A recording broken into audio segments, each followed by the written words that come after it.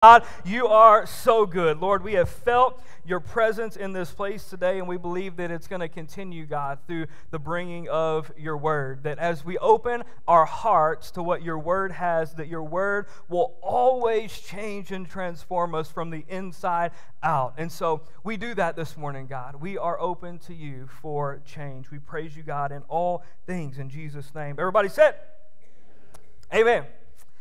January the 7th, 2017 was a day that changed my family's life. This week marks 4 years since that day when my family and this church body made a commitment to each other. I promised, among other things, on that day that I would lead our church community to the very best of my ability. And you guys promised, among other things, on that day, that you would have a lot of grace on a 29-year-old kid that really didn't know what he was doing all the time. I believe that we've both done a pretty good job keeping our promises. Since that day, there have been 209 Sundays. That means that I have prepared about 200 messages, not counting Wednesday nights. And I say all that to say this: I have prepared and I've written a lot over the last 4 years that I've been the pastor here at Wellspring. And messages always seem to develop one of two ways. The first is they just flow from beginning to end. It is so smooth. There have actually been Sunday nights, Sunday evenings before where I had my message completely done for the next week already. You just sit down with the scripture and the Holy Spirit speaks, and I just start typing, and I type until it's done, and everything goes super smooth. We really like the weeks where everything goes smooth. Amen, Pastor Brad? Pastor Brad knows what I'm talking about. He writes messages every week. We like it whenever it goes smooth. The second way, though, is that I labor and I work and I pray and I write and then I delete. And then I pray and I study and I think and I pray some more, and I'm still staring at a blank screen. This series that we're starting today is one of this kind. Without going into all the details, I like to have a plan for my messages and a plan for the series that we're going to be doing. And I pray over it and I work through where I believe God is taking our church and where He wants us to go in the Word over that year. Sometimes the plan changes, but the Holy Spirit and I always sit down together and develop a plan that I can work from. I currently have a message plan through the end of the summer of this year. So for about the next 6 months, I have a rough message plan about where we're going. And so I have 6 months worth, but I could not get a handle on what we were going to do for the next 3 weeks starting today. The only way that I can explain it is when the right thing hits my spirit, I just know it, and I have a peace about it, and that hadn't happened yet for the next 3 weeks. And Thursday of this week came, and nothing had connected with my spirit yet. We have a process for how all of this media happens, and all the graphics and the lights and everything that needs to happen for a Sunday does happen, and that process calls for me to be ready much earlier than Thursday on the week of. Knowing that Sunday was coming and I was going to stand here and speak to you guys, I began to prepare a message on Thursday. It still didn't feel right. It didn't hit the right spiritual spot, but it was the Word of God, and I thought if I was going to stand up in front of you guys, it would be better to give you the Word of God than just to stand here and look at each other. Amen? So I began to prepare a message. Our family went to Memphis yesterday. We usually don't travel on Saturdays because I don't like to be out real late on Saturdays. I like to be rested for Sundays, but we needed the family time, and it was a great day, and so we went. For most of the day, I was internally wrestling with what was going to happen here right now. I can't describe to you the burden that I feel each week as I stand behind God's Word and attempt to speak to you on His behalf. I'm certainly not complaining about it. There's nothing else that I would rather be doing with my life. As the Apostle Paul said, I will gladly spend and be spent for this church. I'm just trying to let you into my mind a little bit. I know that that's scary for some of you guys. I'm just trying to let you into my mind a little bit so that maybe you can understand when I say that there's almost never a time when, at least in the back of my mind, I'm not thinking about something that has to do with our church. Most often, this message every week. And what we were just about to come across the bridge.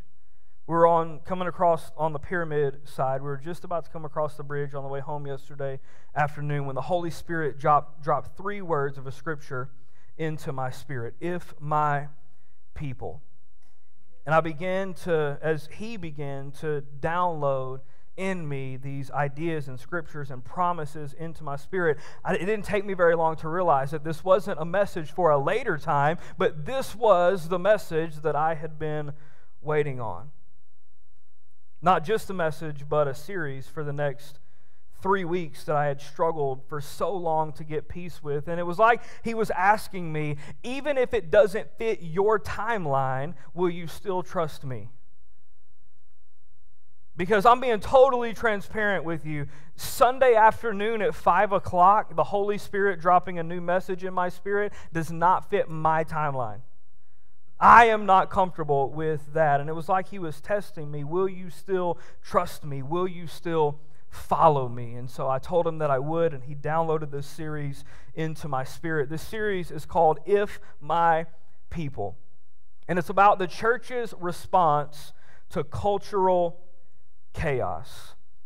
Now, if you've been here for very long, you know that I don't often chase cultural messages, meaning just because something is happening in our society right now, I don't feel the need to preach on that exact thing in this moment. But the time that I had with the Holy Spirit yesterday was different, and I knew straight away what the series was going to be about. Our culture right now is in complete chaos. It hasn't just started, but it seems to be at an all-time high. And the church should have a response to the chaos of culture. Amen? We should have a response to the chaos that's going on all around us. For too long, the church has sat silently in the corner while we watch the world burn down around us. I'm not talking about engaging in the processes that are causing all the mess. I'm talking about engaging where the fight is actually happening, and that is in the spiritual. The church has to stand up, and not for a political party and not for a policy decision. The church has to stand in the middle of the chaos and not point people to Trump and not point people to Biden. The church has to start pointing people to Jesus again. We should have a response to the cultural chaos that's happening all around us, and our response should be that we point people to the cross. So what is our response? What's the response to the chaos of culture? Our response is simply to stand. Ephesians 6 says, when you've done everything that God told you to do, when you've got completely ready for the battle, then you go into battle. And Ephesians 6 says, when you've done everything that you know to do, just stand firm. So what do we do when the cultural foundations are shaking violently beneath us? Well, it's the same thing that we do when there's cultural peace. Culture does not dictate my peace, because culture does not give me my peace, because my life is not rooted in the foundation of culture. Culture can't take it because culture didn't give it. Culture comes from standing on Christ, the solid rock. As the song says, all other ground, everything else is sinking sand except for Jesus Christ. There is not a politician that can handle my peace. There isn't a policy solution that can handle my peace. There isn't enough money to give me peace. There's not the right job that I can find to give me peace. There's only one way to peace, and it comes through the Prince of Peace, Jesus Christ. When everything else is shaking all around us, we have to stand firm on Jesus, the cornerstone of our faith. So what does that look like practically? Because it sounds really good in spiritualese. We're so good at spiritualese in the church. And we can say some of the most spiritual things that probably freak people out who don't go to church. Have you been washed in the blood? Washed in the blood? That sounds awful. We're so good at church talk. So we say things like, just stand on Jesus. Just stand firm on the solid rock. Well, what in the world does that mean? Jesus isn't here. There's nothing for me to stand on. What can I actually do tomorrow that's going to help me? How do we stand on Jesus? John 1:1-5 is speaking about Jesus when it says, in the beginning was the Word. That's Jesus. And the Word was with God, and the Word was God. He was with God in the beginning. Through Him all things were made. Without Him nothing was made that has been made. In Him, that's still Jesus, in Him was life, and that life was the light of all mankind. The light shines in the darkness, and the darkness has not overcome it. Jesus is the Word of God. In the beginning was the Word, and the Word was with God. How do we stand on Jesus? We stand on God's Word. I have good news today. His Word is full of promises for you. When culture is telling you how bad things are and that there is no peace and that there is no joy and that there is no love and that there is no hope, you have to be like David. See, in the Old Testament, David led a band of misfits. It was like the island of misfit toys. David led this band of misfits, and there was one point where they went into battle, and they came back to camp, and somebody had raided their camp, destroyed the whole thing, taken all of their wives and all of their children. And so his men were ready to turn on him.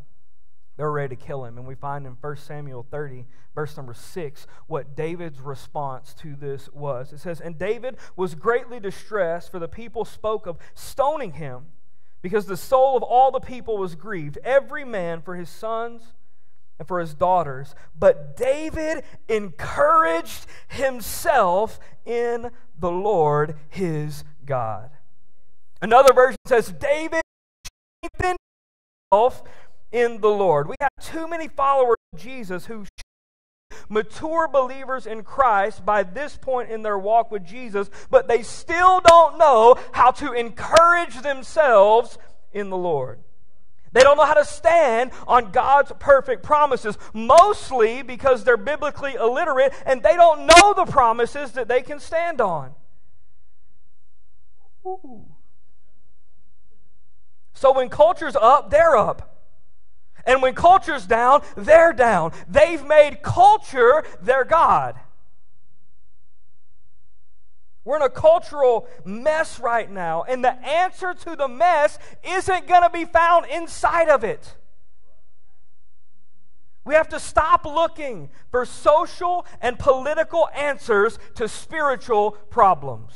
And make no doubt about it, that is exactly what we have. All of the cultural mess that we see ultimately boils down to that America is post-Christian. That means after Christian. It means that we're not a Christian nation anymore. We've abandoned God. We have a spiritual problem. God's Word is full of promises for you. You have to learn them. You have to stand on them. We need mature believers who are willing to stand on the promises of God no matter what is happening in culture. It may seem like a simple solution, just standing on the promises of God, just praying and believing that God will be God and He'll take care of you. In fact, it may sound too simple sometimes. So simple that we feel like we need to add some political post on social media to go along with the provision of God. But until the church stops posting about it and starts praying about it, culture will never come out of the death spiral that it's in right now. God is not just one of the answers to the chaos. He is the answer to the chaos. He is the only answer to the chaos that consumes our culture today. We have to be people who are standing on the promises of God. I want to be an encouragement to you today. So today we're going to talk about just a few of the promises of God that we find for you as a follower of Jesus that apply to your life in His Word. This is what you get when your life is secured to the firm foundation of Jesus. Are you ready? Promise number 1, God is faithful. Oh man, that's so good. God is faithful. You know, it's easy to stand on this promise when everything's going just right. When the temperature's just right. When your guy won the election. It's easy to say, oh, the faithfulness of God, look, the faithfulness of God abounds. And if we're not careful, we'll reduce God down to the size of whatever's going on in our lives. But no matter what is going on, this truth still remains. God is still faithful. We see in Lamentations, the prophet Jeremiah is writing a lament. That's why it's called Lamentations. Lament is defined as a passionate expression of grief or sorrow. And Jeremiah is looking back on what had become of Judah after the Jews were conquered and exiled by the Babylonians. And Lamentations 1 says things like, Jerusalem, once so full of people, is now deserted. She who was once great among nations now sits alone like a widow. Her oppressors have become her masters, and her enemies prosper. Have you ever felt like that before? Okay, just me and Maddie Hickson. We're the two in the room who felt like that.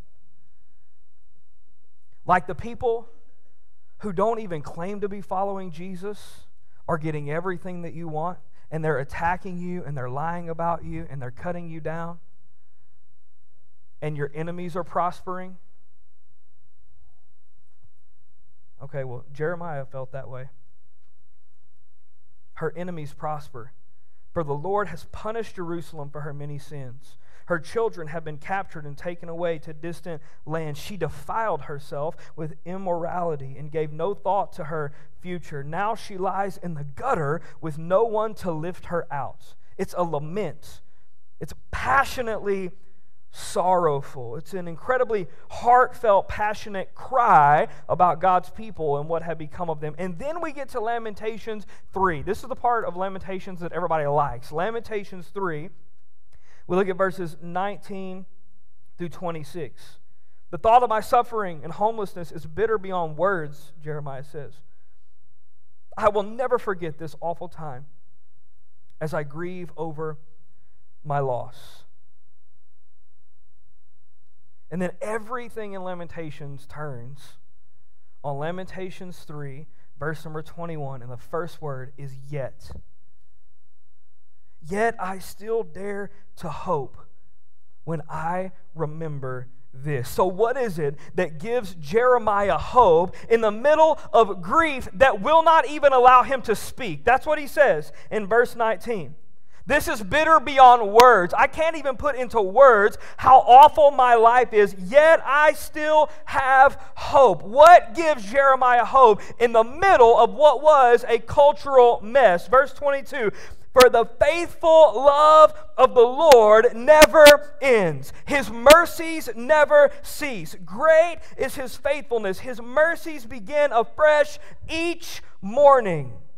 I say to myself, the Lord is my inheritance. Therefore, I will hope in who? In Him. The Lord is good to those who depend on Him, to those who search for Him. So it is good to wait quietly for salvation from the Lord. In the middle of disaster and devastation and disease, the Lord's faithfulness never failed. And Jeremiah found hope in the faithfulness and in the love of God, in the faithfulness of God. that was there for Jeremiah. See, we serve a God who's never changing. He's immutable. He cannot change.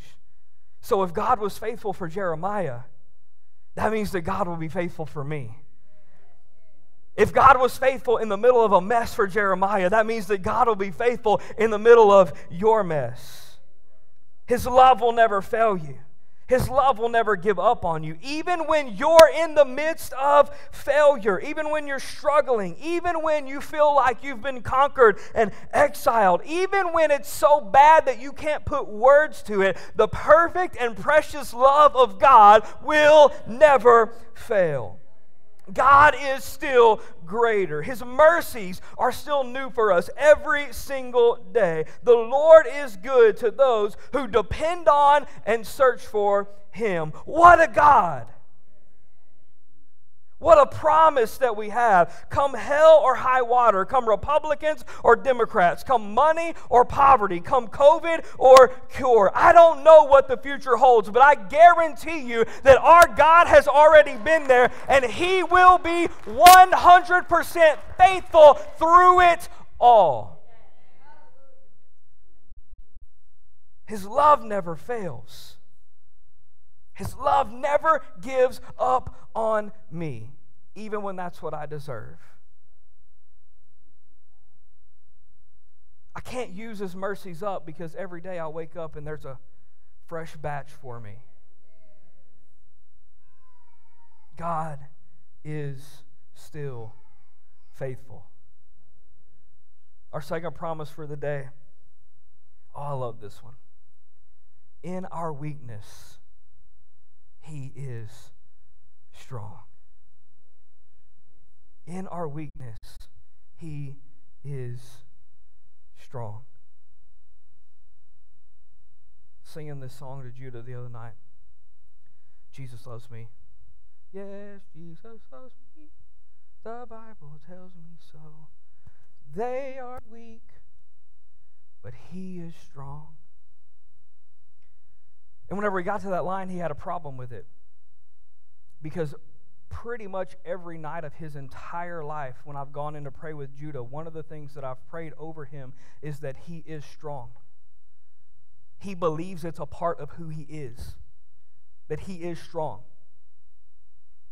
So when I got to the part that said, we are weak, but He is strong, he said, wait, Dad, am I weak? And I knew there was no way I could explain it in a way that his 5-year-old mind could understand it. And so I just said, well, compared to God, we're all weak. But what I hope to teach him as he grows and is able to understand it is that weakness is not something to shy away from. Because, son, in the places of life where you are the absolute weakest, God has promised to show up and put Himself in that place and be the absolute strongest. When I am weak, then He is strong. Paul's writing a letter to the church in Corinth, and apparently there were some problems with some people, specifically teachers, trying to one-up each other spiritually.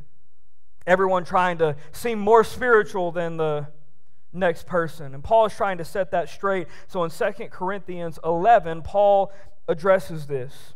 See, what they were doing was they were talking about, well, I've seen this vision from God. And then another one will say, well, I've seen even a more lofty vision from God. And God has used me in this way. And God has used me to heal this many people. And then somebody would one-up them. Don't you hate getting in conversations with people like that? God blessed me with $100 this week. Well, God blessed me with 1,000. Take that somewhere else. But that's what was happening spiritually. They were trying to one-up each other. So Paul says in 2 Corinthians 11, when he hears about this, he says, whatever anyone else dares to boast about, I'm speaking as a fool, I also dare to boast about. Are they Hebrews? So am I. Are they Israelites? So am I. Are they Abraham's descendants? So am I. Are they servants of Christ? I'm out of my mind to talk like this. I am more. And then he goes on to give evidence about how he is more of a servant for Christ. I have worked much harder, been in prison more frequently, been flogged more severely, been exposed to death again and again. 5 times I received from the Jews the 40 lashes minus 1. 3 times I was beaten with rods. Once I was pelted with stones. 3 times I was shipwrecked. I spent a night and a day in the open sea. I have been constantly on the move. I have been in danger from rivers, in danger in the city, in danger in the country, in danger at sea, in danger from false believers. I have labored and toiled and have often gone without sleep. I have known hunger and thirst and have often gone without food. I have been cold and naked. Besides everything else, I face daily the pressure of my concern for all the churches. So what is Paul saying? If you want to compare resumes, I win. And he wasn't doing this to brag. He was doing it to make a point. And he finishes making that point in 2 Corinthians 12, verse number 7, about halfway through. He says, therefore, in order to keep me from becoming conceited, I was giving a thorn in my flesh, a messenger of Satan, to torment me. 3 times I pleaded with the Lord to take it away from me, but he said to me, my grace is sufficient for you. Here's the promise, for my power is made perfect in weakness. So what does Paul do with that? He says, therefore, I will boast all the more gladly about my weaknesses, so that Christ's power may rest on me. That is why, for Christ's sake, I delight in weaknesses, in insults, in hardships, in persecutions, in difficulties. For when I am weak, then I am strong. Here's the promise for you today. When you are at your absolute weakest, God is at His absolute strongest in your life. You don't have to have all of your stuff together to follow Jesus. You don't have to have 25 scriptures memorized to follow Jesus. You don't have to dress just right. You don't have to come to church for 5 years. You don't have to give in the offering before God will let you into the family. You can just come today exactly like you are, flaws and all, mess and all, baggage and all, issues and all. And the promise of God is that in the places where you are weak, then you will be strong. God is fighting for you. God is on your side. He wants you to win. And your imperfections do not disqualify you from being used by God. In fact, it's just the opposite. Your imperfections uniquely qualify you to be used by God. If you were good at it, you wouldn't rely on God to do it. Because you know that you're bad at it, you know that God either has to show up or the entire thing's going to come crashing down around you. Something funny about me, whenever I was growing up, my least favorite class in school, guess what it was? Speech class. I hated public speaking. I would just as soon jump out of a perfectly good airplane than stand up in front of 15 of my classmates and give a 5-minute speech. Now my ministry, my life, the way that I provide for my family consists a great deal of standing in front of people and talking. Don't you know that God planned it that way? Don't you know that when He uniquely designed me, that He put that in me? Because if I felt like I was strong in that area, I wouldn't have to rely on God as much. But because I know that I'm weak in that area, I'm completely reliant upon God. Because God, if you don't show up, this thing is going to be an absolute disaster. And in the areas of my life where I am the weakest, that's actually where God uses me to be the strongest for the kingdom. Psalm 24 tells us about the God who is on our side. Verse 1 says, the earth is the Lord's and everything in it, the world and all who live in it. For He founded it on the seas and established it on the waters. Verse 7 says, lift up your head, you gates, be lifted up, you ancient doors, that the King of glory may come in. Who is this King of glory? The Lord strong and mighty, the Lord mighty in battle. Lift up your heads, you gates, lift them up, you ancient doors, that the King of glory may come in. Who is He, this King of glory? The Lord Almighty. He is the King of glory. What does that tell us about God? It tells us that God is strong and mighty, and He will show up in the middle of your weakness and do what only He can do. The final promise that I want to share today is the promise of this series. It's the promise that God dropped in my spirit yesterday for our church. It's the promise that can save us during cultural chaos. 2 Chronicles 7, verses 13 and 14, God is speaking to King Solomon after they've dedicated the temple. And God says, when I shut up the heavens so that there is no rain, or command locusts to devour the land, or send a plague among my people. Verse 14 says, if my people who are called by my name will humble themselves and pray and seek my face, and turn from their wicked ways, then I will hear from heaven, I will forgive their sin, and I will heal their land. Our final promise for the day is the promise of this series. It's not too late for God to heal our land. Over the last year, there have been several times where I watched as culture shifted, and it did not make me proud.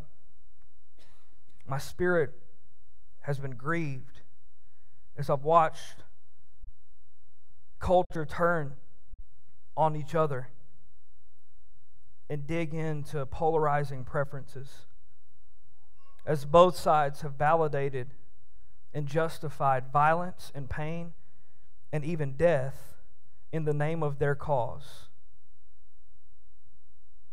We're living in the most culturally chaotic time of my life. But God is still sitting on the throne. He's still in control. He's still omnipotent. And you're going to see our role in His promise over the next 2 weeks for this promise. But I just wanted to remind you today, because I guarantee you the news isn't going to do it. They need you to be afraid. Do like this if you know that that's true. They need you to be afraid. That's how they make all that money. So they're not going to tell you that there's still hope, that there's still a way. His name is Jesus. It may look bad right now. Maybe like the devastated streets of Jerusalem that Jeremiah was mourning over in Lamentations. Yet I find hope in the love and the mercy and the faithfulness of God. It may seem like as a nation we're weak right now. But I'm praying that our weakness causes us to turn back to God. And our post-Christian nation that was once under God would turn back to Him. And in our weakness, we would find that His strength was actually all that we needed the entire time. God, we stand on Your promises. We know that You are faithful. We know that You are strong. We know that You are I am. That means that whatever I need God to be, He will be that thing at the exact moment that I need Him to be that. And for our part, whether it be our actions or our apathy, we will repent and pray the faithful, perfect promises of God over our lives. My challenge to you this week is really simple. Live a victorious life in the middle of a defeated culture. You're a son and a daughter of the Most High God. What if we lived this week like the battle wasn't ours to win, but the battle belonged to God and it had already been won? God's promises aren't predicated on culture. That means the promises that we talked about today, it doesn't matter what's going on around, these promises are still true. God is still faithful. Mighty God is still powerful and on your side and fighting for you and wants you to win. He's still stronger no matter what. And it's not too late for our nation. He can heal our land. So let's walk in the victory that God has promised us we can have. I'm excited about the next 2 weeks as we get in and talk about what our role is as the church. See, the title of the series is If My People, not if those people. Not if all the sinners would stop acting like sinners. Man, us church people get it so twisted sometimes. We go into a culture that is all but completely void of God and expect them to act like they're not what they are. God didn't say, when everybody turns back to me, everybody turns back to me. When everybody calls on my name, then I'll heal. No, He said, if my people. The hard truth over the next 2 weeks is that this is our fault. Y'all may not come back the next 2 weeks. It's that we're the ones who stop praying. It's that we're the ones who stop seeking. It's not that the sinners aren't seeking God. Why would they be expected to do that? It's if my people who are called by my name, that's us. If we would change, then He will come back and heal our land. We have the control.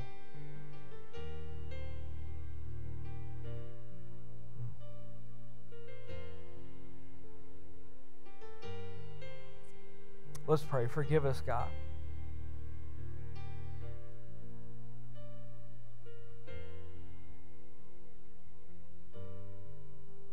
Jesus.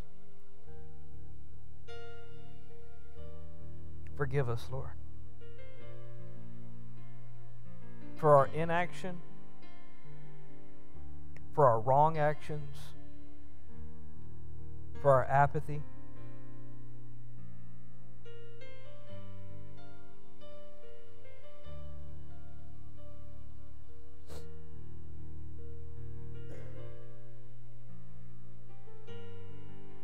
We stand on your promises today, God, that you are still faithful. Oh, that you're still strong, that you're still for us. That when I'm weak,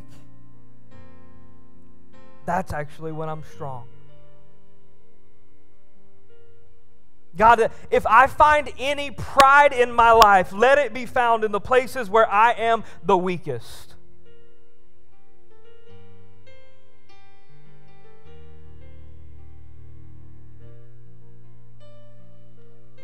Heal our land.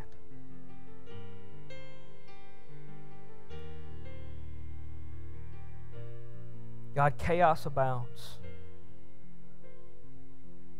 Sin abounds. Devastation, disease abounds. But you're bigger. You're stronger. And you're still faithful. So heal our land, Lord. Be God. Do what only you can do. As we turn back to you. With nobody looking around for just a moment, if you're here this morning and you don't have a relationship with God, see, the thing about the promises of the Word of God is that they're reserved for people who are a part of the family of God. See, as a son and daughter of God, we have high privileges in the family of God.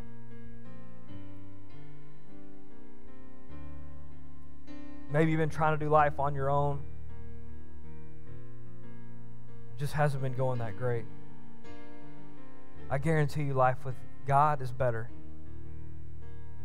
It's not perfect. We're guaranteed of that.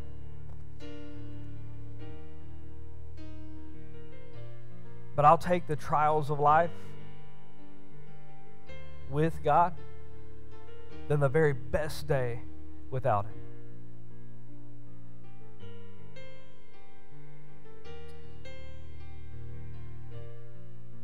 Everybody stand with me real quick.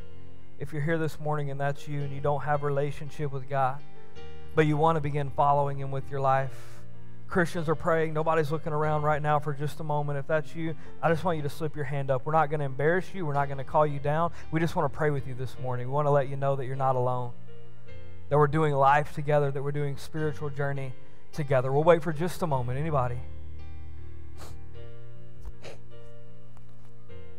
You're so good, Lord. Your promises are good and they're for us. And we stand on them this morning. Hallelujah. Everybody look at me this morning. This is the way we're going to close today. I asked Pastor Chris and the team to sing this song. It's called Promises. And it says, great is your faithfulness, O God. See, we've seen what God's Word had to say about His promises.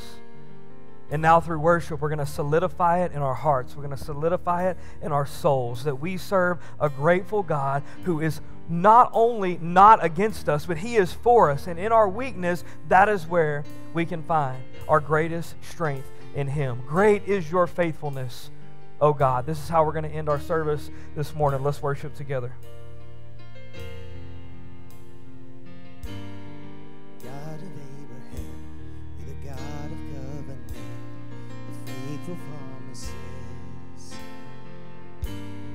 Time and time again, you have proven you do just